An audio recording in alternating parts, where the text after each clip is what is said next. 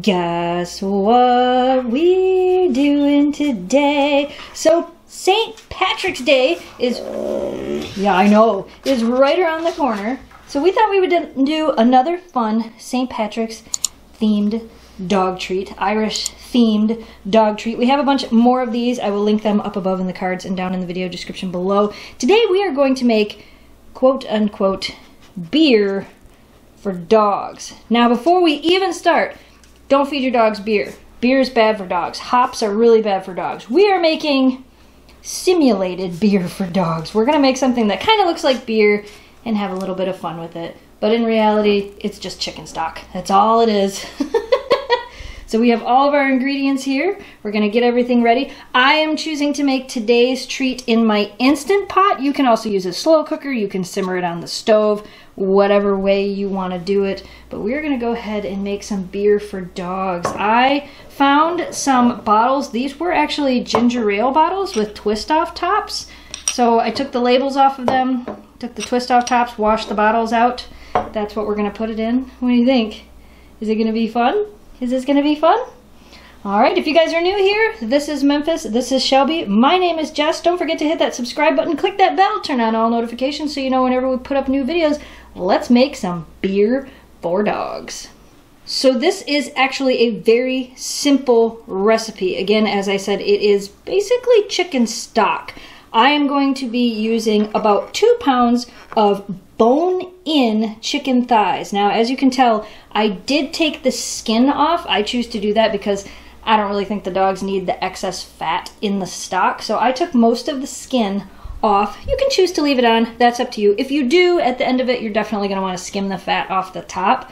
It'll form like that weird layer. Then we are going to be adding about 2 stalks of celery and about 2 carrots. I already have them cut up because I'm going to be chopping them in my little KitchenAid chopper. This thing is so cool. I will also put some Amazon affiliate links to these things down below. And then the only seasoning we are going to add today is a little bit of coriander. I don't want the color to be too off, so I'm not going to add like basil and some of the other things that I have added in the past. I'm going to leave those out. So the first thing we're going to do is take the chicken, put it in the pot, and then cut up those veggies. I guess we could see, what do you think? Would you like some celery? What do you think of that? You would eat the whole thing, wouldn't you? You would eat it all. You can't eat it all. You don't need that much celery. Hold on, let me cut you a piece. So we know you'll eat it, but Shelby only likes celery the way I like celery, with peanut butter on it. Good stuff? Because it's like, I'll eat it, just give me a piece of it. Nice and crunchy? Shelby's like, I'll eat more of that if there's peanut butter. What about a carrot? She's like, you are not fooling me with these vegetables. Memphis is like, oh, hold on, let me break you off a piece. Memphis says, carrot? Yes, please. You just don't like carrots, do you? Carrots and peanut butter? It doesn't sound good, but let's try it. Carrot with peanut butter? But the trick is, does she actually eat it? You chewed it up? All right, she ate it. All right, we're gonna throw this in the Instant Pot and chop up these veggies. Ready, set, chop! See, I chopped them up nice and fine. What do you think? And then we're just gonna pour them in here with the chicken. Next, we are going to add about 3 quarts of water. Now, I will say this again, we are not adding anything really extra to this. I'm not adding salt and pepper. Dogs don't really need that. This is very basic and bland, really. So we're gonna go ahead and add 3 quarts of water to the pressure cooker. And not make a mess everywhere. We can totally do this. And last but not least, we're gonna sprinkle in some coriander, probably about 1/2 of a tablespoon. What do you think? Also, if you're using an Instant Pot, make sure you don't overfill it. Very, very important. Do not overfill it. Okay, we now have everything added to our pot. We are going to pressure cook this. Every pressure cooker I've seen has like different instructions, but basically what we're gonna do is we're gonna bring it to pressure. We're gonna pressure cook it for 45 minutes. That is the next step. We're gonna make the house smell amazing. What do you think? You ready to make the house smell amazing? She's like, I'm ready to go outside. Do you wanna go outside? Okay, let me start this first. All right, now that thing's got a do its magical thing. If you guys don't have one of these things are awesome. I've made some amazing food in it. It makes me want to start making videos over at the youtube.com/snowdogscooking again. Might happen. Might happen. We'll see. We'll see. We'll see. You ready to go outside? All right, let's go outside while your food is making. So once the 45 minutes has passed, we're going to go ahead and turn off our Instapot, and we are going to let this vent naturally. For those of you that have an Instapot, you can like turn this to vent the steam really fast. We're just going to let it vent on its own for about a half an hour at least. You can hear it making the noise. Once that pretty much stops, then we're going to go ahead and open it. Ooh. So now what I'm going to do is I'm going to pull the chicken out of here, and then I'm going to strain this so that all the little chunks don't end up in the bottle. But don't worry, we're not going to waste all this stuff. I'm actually going to take all the meat off the chicken and use it as a food topper for the dogs. So I'm just going to take this little strainer and I'm slowly going to scoop it into here and strain it.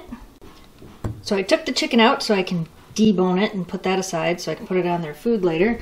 I strained everything. I could technically keep the carrots and celery and also use that as a food topper, but I'm not actually going to because I know Shelby doesn't like it. And that is our beer for dogs. Now we're going to let this cool so any of the fat can rise to the top and we can take that off. What do you think? Huh? Does it smell amazing in here? Yeah, that's what I thought. Even Shelby's like, oh my gosh, it smells so good. Well, it's really hot, but I can give you a piece of chicken. Would you like a piece of chicken? Would you like a piece of chicken? Good stuff.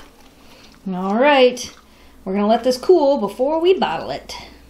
So while that's cooling, I'm going to get my bottles ready. And again, you don't really have to put it in bottles. You can put it in a jar, you can put it in a container, you can leave it in whatever you cool it in. But this is for photo and for show. I found some little gift tag labels. I colored them green and I just wrote dog beer on them. You could probably print some out if you want. I'm just gonna go ahead and tape these to the bottle. What do you think, Miss Shelby? You gotta wait for the stuff to cool, honey, I'm sorry. All right, bottles are ready. Now we just gotta wait for that stuff to cool. All right, are you ready? Are you ready to check it out? So we let our stock cool, but I didn't let it cool so that the fat would get solid on top. I actually used a turkey baster to get just the good stuff out from the bottom. That's how much we have left. And we have simulated dog beer. You guys have been smelling this all day. You want to try it, don't you? I'm going to give them each a little bit just to drink it, but normally it'll be something that I'll just put on their food as an added food topper. Would you like to try some beer? Are you old enough in dog years to try beer? How about you? You're both old enough in dog years to try beer, right? I know, you're actually going to get to try this after smelling it all day long. Let's do it.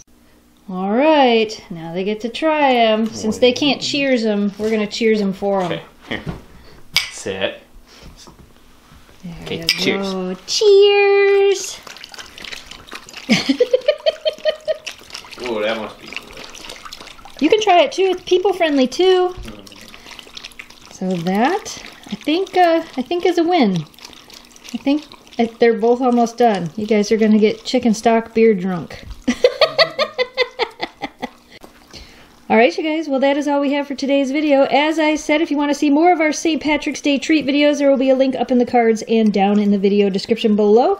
Leave us some comments. Let us know if you're going to try making this for your dogs, and let us know if you have any suggestions for future treats. Apparently, you can clink them together on your own. Just push them together. Did you get some on the carpet? We'll have to clean that up with the Spot Bot. Alright, you guys, as always, we hope you enjoyed today's video. Thanks so much for watching. Thanks for subscribing. Stay positive, dream big, and we will see you again soon. Happy St. Patrick's Day, everybody. Was it good, Shelby? Was it delicious? She's like, yeah, can I have more? You can have more later. I'll put some on your dinner. Goodbye, guys.